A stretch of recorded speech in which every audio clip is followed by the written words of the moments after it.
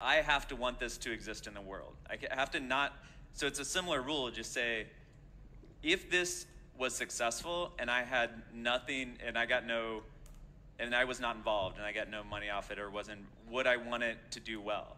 And that's a great check, I think, to know if you really feel good about the idea and can be passionate about it. One of the things I advise entrepreneurs to do is when you have an idea, so a classic entrepreneurial impulse is to hold the idea close to you and not go tell people because, oh, the idea is so special. Right. That's almost always a mistake.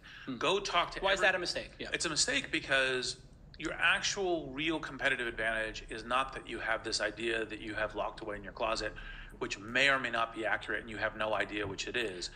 Your actual competitive advantage is if you're assembling the intelligence around, does this idea work? What is the right team? What is the right learnings? And we're essentially in motion. The hardest thing to do is start.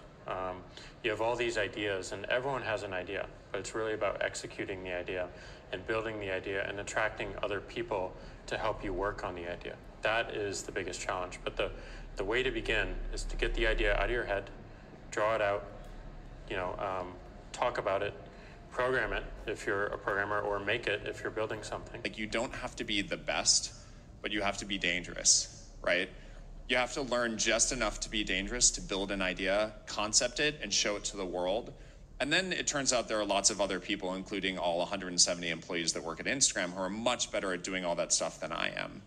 But you need to find people who can, be drawn to the idea that you build, and then they end up taking it and making it even better. One way to conceptualize what makes a good product is, good engineering is part of it, good design is part of it, but really it's,